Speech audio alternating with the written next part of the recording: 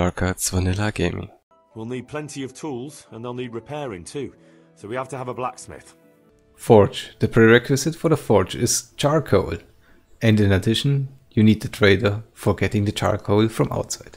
Income. There's a huge income from the forge. You will get 500 already for the basic structure and 5 new people in your village. In addition, you can upgrade either for Swordsmith or Armoursmith. So really it's either or.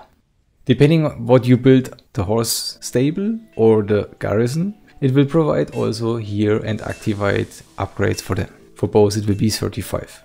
The cost for the building is 8,000, which is a high cost compared to the other buildings, but as said, it delivers a high income. Next, let's look for the decisions. Swordsmith versus Armoursmith. My pa, God rest him, was a skilled blacksmith. He could forge swords as good as any, and earned a good living. I'm sure a swordsmith would have a good livelihood here. The upgrade for a swordsmith costs 2000 groschen and will, as said, increase your daily income by 250. Delivers a huge variety of different weapons. An armourer will always find custom and won't go hungry. We should have one here too. The cost for the Armoursmith is 2000 groschen. It delivers a daily income of 250 groschen. Within the Armoursmith you will get a new unique shield, which is also the best shield since the upgrade.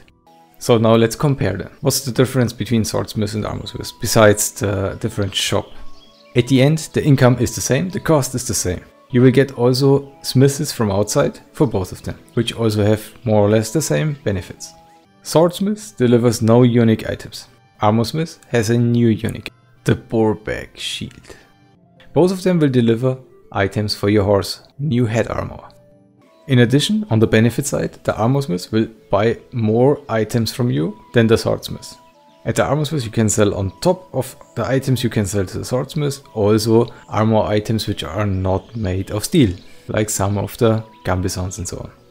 But the Swordsmith has one advantage above the Armoursmith, and that's the grindstone. I don't know why, but Armoursmith will not get any grindstone.